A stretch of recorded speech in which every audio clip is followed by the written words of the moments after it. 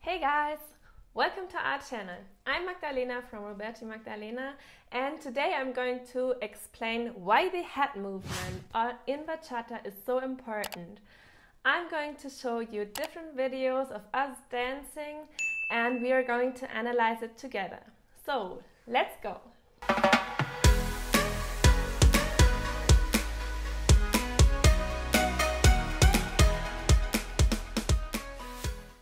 So, why is the head movement so important? I think there are different reasons because the head has actually a great effect to the whole dance or just in one scene, and I think it's really important to understand why that it is very important to practice that and to keep control over your head and where and when to move it.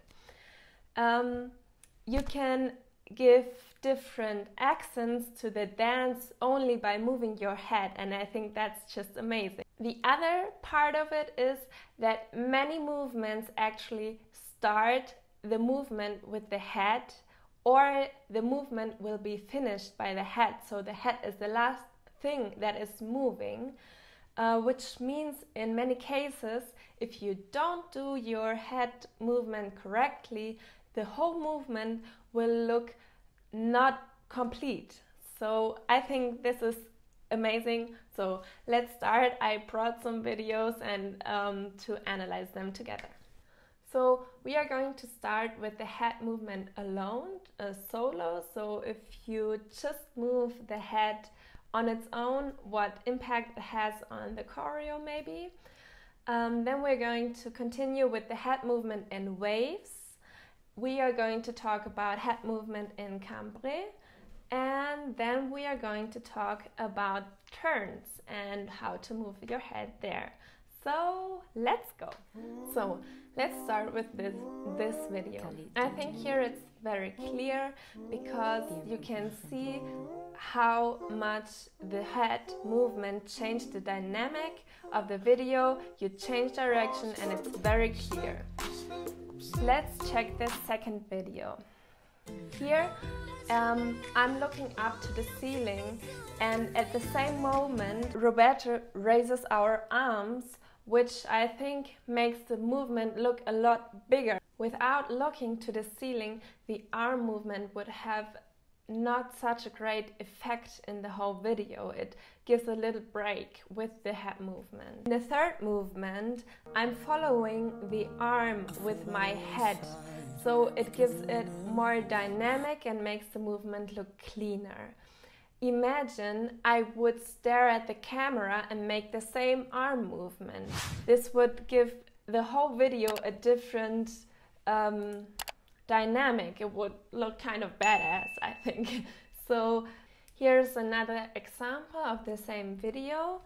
I'm going down and add the head movement when I look up, which makes the movement again look a lot bigger and more dramatic as well.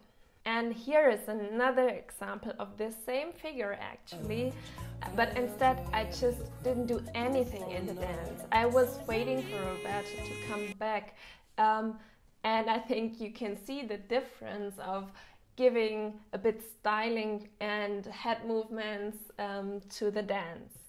Okay, so let's continue with the head movement in waves. This is super important, and I also explained the head movement in the waves and the tutorials how to make the wave correctly.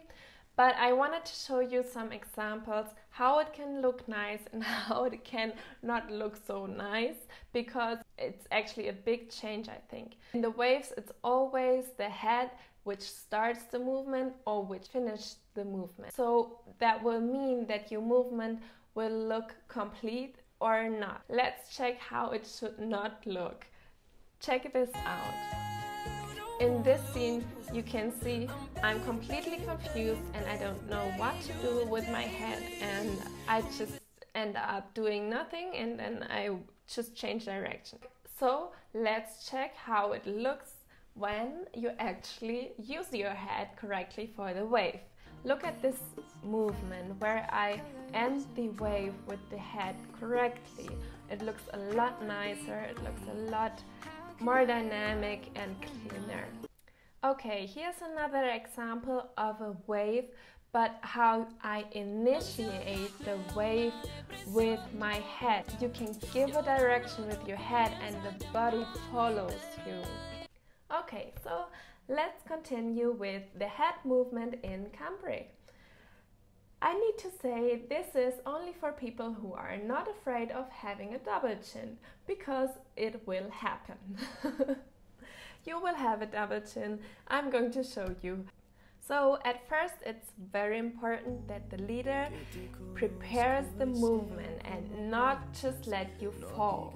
You can see how the head is the last thing that is moving, that is going down and is going up as well.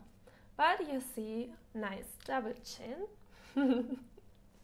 Okay, this one is actually interesting because you can see me raising my chest, but in 1 second I stop completely because I remember I must not move my head at first. I have to raise at first my upper body.